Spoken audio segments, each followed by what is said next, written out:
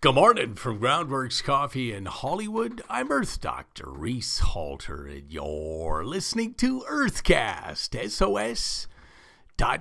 A wet spring down under may have created a perfect storm for a mouse plague in South Australia and Victoria, warns CSIRO, the Aussie science body. Over 1 million acres of crops were destroyed by a vermin plague in Australia during 2011 after heavy spring rains. My colleagues predict that the mice are breeding like fury now with all the food that's available. The mice populations could reach plague proportions by the fall, particularly in the lead up to sowing seeds. The mice, you see, can inflict serious damage on crop yields before plants even get out of the ground.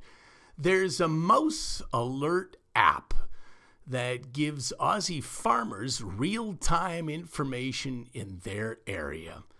End fossil fuel subsidies immediately. Hashtag save nature now. Hashtag love nature. Hashtag love is the solution. Earthcast SOS depends upon you, the listeners. So don't be bashful. Come on to drreese.com, DRREESE.com, and click on that donate button. And pick yourself up any number of swell books on bees, trees, seas, wild weather, and life. The wonder of it all. Just do it, drreese.com.